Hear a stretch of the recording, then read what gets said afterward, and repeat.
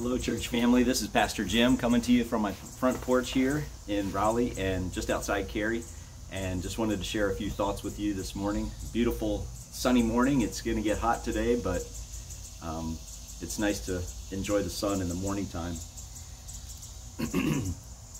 Today's reading is from Exodus chapter 16, and the entire chapter is about how God provided daily bread for the people of Israel when they were in the wilderness. And he did this for a couple of reasons. He did this in response really to their complaint.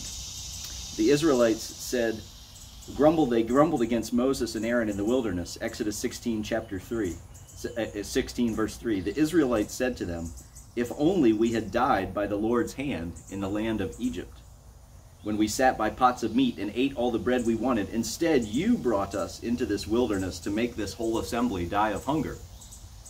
So the people are essentially blaming Moses for bringing them into the wilderness, but they're complaining against God and saying, oh, this is what we had in Egypt.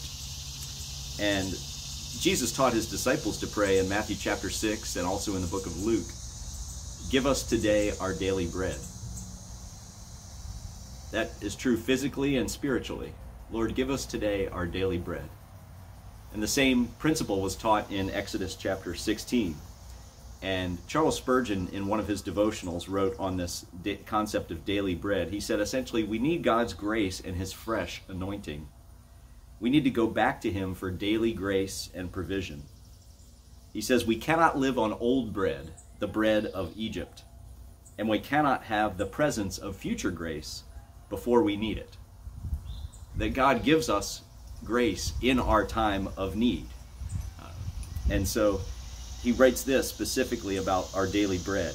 He says, "Isn't it best for us that this should be the case, so that we may often run to his throne, to Jesus' throne, and be constantly reminded of his love?" God wants us to trust him in daily dependence. And so Charles Spurgeon says, essentially, with our daily bread, isn't it best that God made that the case, that we need to go to him continually and be constantly reminded of his love? So Exodus chapter 16, the people are in the wilderness and they ask God for food, and God says, okay, I'm going to rain bread from heaven down among you.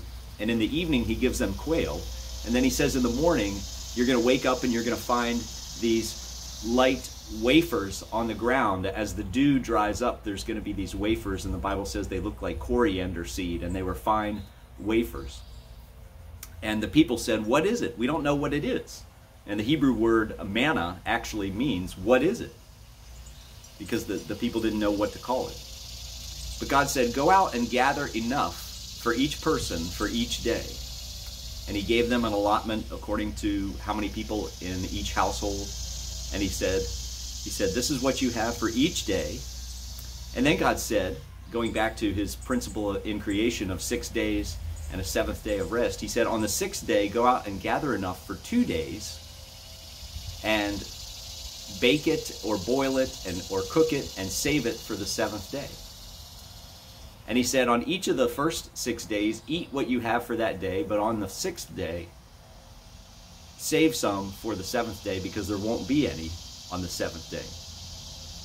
And so what happens is some of the people, they go out and they gather the bread and they save some on, let's say, day 3, but on day 4, that bread that they saved on day 3 gotten moldy and had bugs in it and was spoiled. And so they learned that they had to eat what God had provided for them for that day and look forward, trust him for the next day. And then also, some of the people on the sixth day, they didn't gather twice as much as the Lord had told them to gather. And so they went out looking for it on the seventh day, and they didn't find any. And so God did this in response to their complaints, gave them this bread, and he also did this, the Bible says, I will test them to see whether or not they will follow my instructions. And so the people went out on the sixth day, and they gathered enough for 2 days, according to God's instruction, and they saved it for the Sabbath. But some people went out and didn't find any on the seventh day because they hadn't gathered twice as much as God had told them on the sixth day. And I was thinking about this, a couple of spiritual lessons here, I think. First, it re-emphasizes God's order in creation of 6 days of rest, 6 days of work, and 1 day of rest. Telling the people, you are to gather enough for each day, for the 6 days, and then on the 6th day, gather enough so that you can rest on the 7th day, as God commanded. Secondly, in our lives, sometimes we get thinking and praying way too far ahead of time, or we get thinking and presuming about the future. And what happens is sometimes that can make us ungrateful for what God has provided in the present time. We're very much consumers in America, and we think about what we would like to buy at the next sale, or you know, the ads in the newspaper come up, you know, President's Day sale, Memorial Day sale, 4th of July sale, Labor Day sale, Halloween sale, you know, October Thanksgiving sale. And we're always thinking about what the next thing is we're going to buy or consume. God wants us to be grateful for what we have right now. Other times we're like the people who were on the 7th day. They went out and tried to gather food and it wasn't there. They tried to gather the manna and it wasn't there. Sometimes we're striving for things. Sometimes we're striving to get something when God has said, no, you don't need to strive. You need to rest. What I have given you will be enough. And sometimes we get tired and we strive and we work so hard because we don't trust that what God has given us is enough. We don't trust that what He has already provided is enough. And that's a test of faith. And so when you strive and strive and strive and you don't find what you're looking for and you don't get what you desire and you don't see how God is providing in all of your striving, well, maybe God is asking you to rest and say, this is your Sabbath time. And then others of us, maybe we might be like the people who were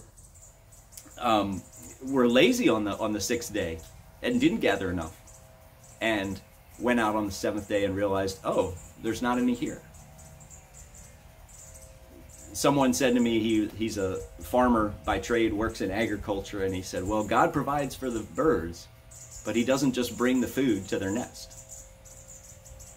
And so God takes care of the birds, but as we observe the birds, they're out looking for food. They don't just sit in the nest and wait for it to come.